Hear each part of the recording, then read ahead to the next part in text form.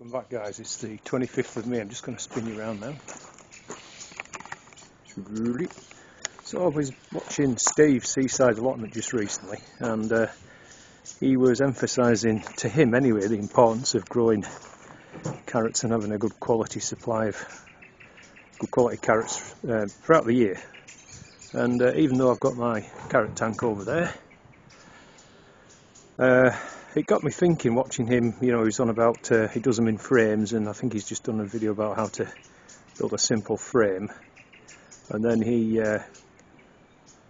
covers them with Enviromesh, and then obviously once the danger of carrot fly is over, I think what he does is he cuts the tops off and he puts a plastic cover over the membrane to keep the rain out, and then that way he stores them right throughout the winter months, just leaves them in the ground and pulls them out when he needs them. So it's a great system. I really admire it. And yeah, so anyway, it got me thinking with my cold frame. So what I'm doing is just as a trial, really. Got some scrap 3x2 here, so I'm just kind of making a frame that the cold frame will sit on top of it, if you like. It'll give me an extra 3-inch.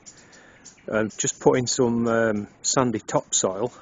So I'm going to have to, I haven't got enough, I'll have to go down and later today and get half a dozen bags, because I think I'm going to do both of them.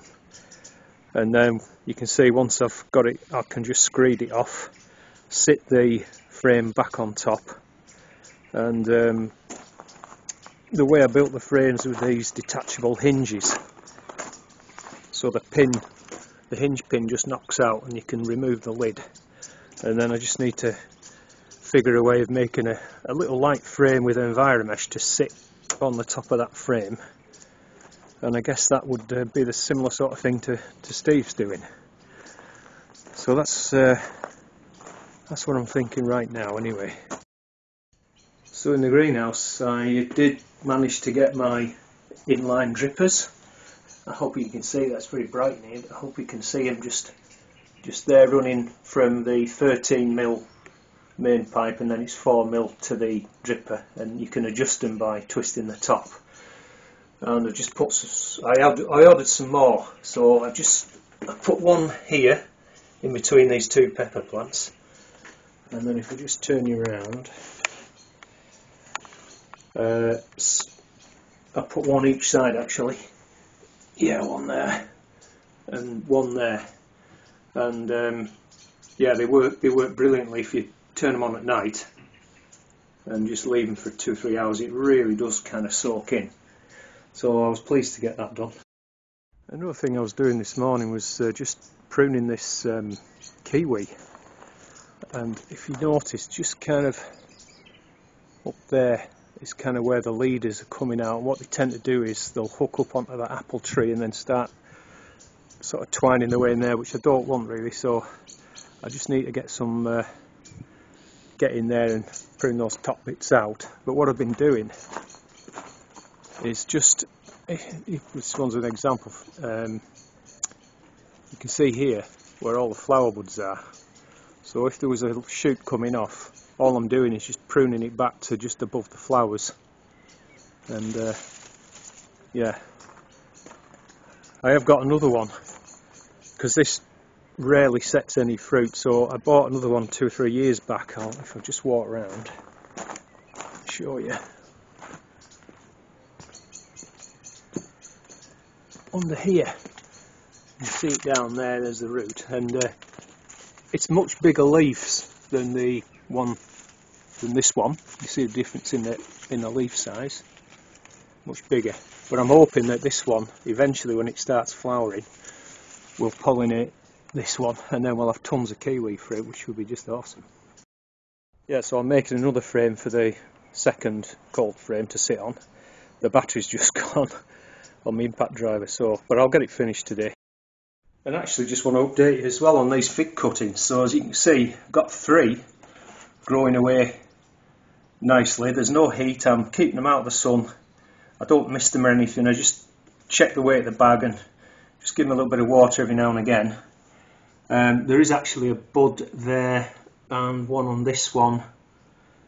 I'm not sure there's one that, so I don't know whether they'll grow or not, but Three's not bad. Obviously, you must do better, Woody lad.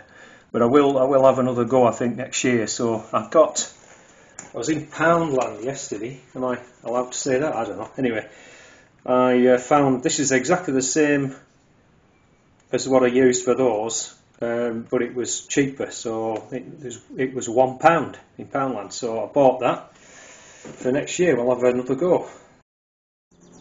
So I've just nipped down to the micro orchard. I'm going to turn around now. These I've been and got some more topsoil for the project up at home, the frames, carrot frames. But another little job I need to get done is these potted apple trees. I've topped them up actually with some of my homemade compost. You can see there. But what I want to do is put some mulch down, like these little mulch mats here. Because that soil under there is actually still moist. Pull that weed out while I'm there. So I was looking online and you can buy them made out of jute, but they're actually quite pricey.